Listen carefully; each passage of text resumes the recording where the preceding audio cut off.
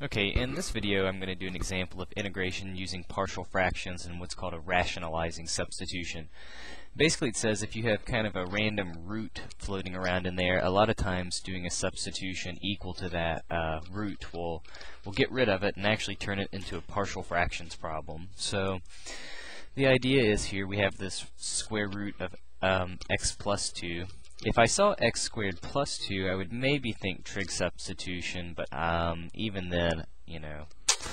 But okay, in this case we're going to let u equal the square root of x plus 2. Okay, I need to calculate both x and dx to replace in this formula. So if I square both sides, I get u squared equals x plus 2, which means u squared minus 2 is equivalent to x. And likewise, I can take the differential dx and get 2u du on the left side. Alright, so if I replace everything here, it looks like I'm going to get the integral.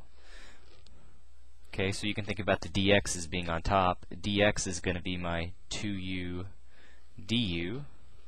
And actually, I always like to pull my du's off to the side, so I'm going to write it as 2u du.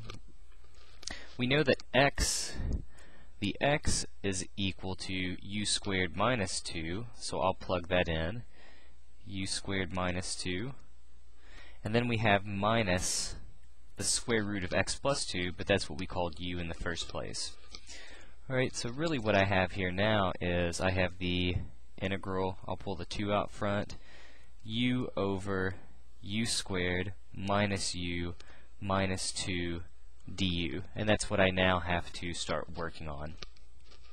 So I can do my partial fraction decomposition, u over u squared minus u minus 2. I believe that factors as u minus 2, u plus 1 in the denominator. And then we have to do our partial fraction decomposition. So we'll get a over u minus 2 plus b over u plus 1. Okay, so I'm going to go back up to the top here and give myself some room. Maybe I'll leave my little original substitution in there. Oops, leave my 2 in there as well.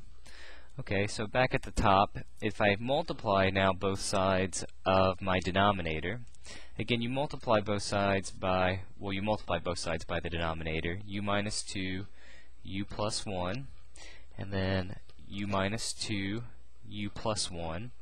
So I've got videos on my website where I talk about all this stuff, the partial fraction decompositions, and all these other things, because partial fractions is a pretty long technique. So this is just an example for those of you who know all the nitty-gritty.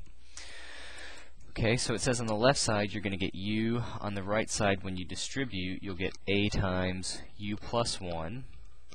Because we have to distribute the whole term out, so the u minus 2's will cancel, and then plus b times u minus 2.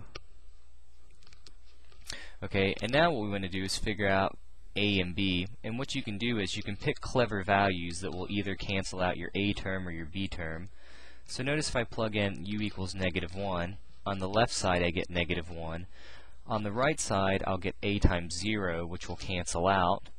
I'll get b times negative 1 minus 2, that's negative 3. If you divide, we'll get b equals 1/3. Likewise, I can plug in u equals 2.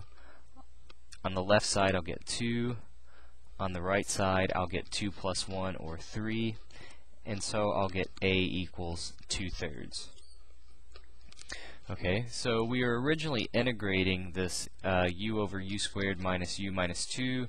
We said you could break that fraction down into these equivalent fractions.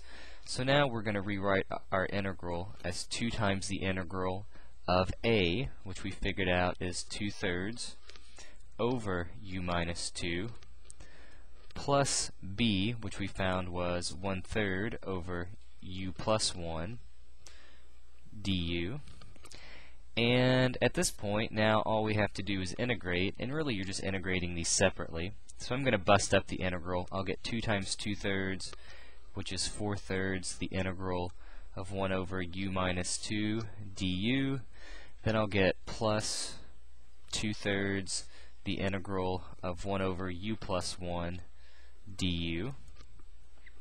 And if I integrate both of those, I'll get 4/3 the natural logarithm of u minus 2 plus 2/3 the natural logarithm of u plus 1 plus c. Let's just plug our u back in and we'll be finito at that point. So it says we'll get 4/3 the natural logarithm of the square root of x plus 2 minus 2 plus 2/3 the natural logarithm of the square root of x plus 2 plus 1, absolute value, all plus c. Whew.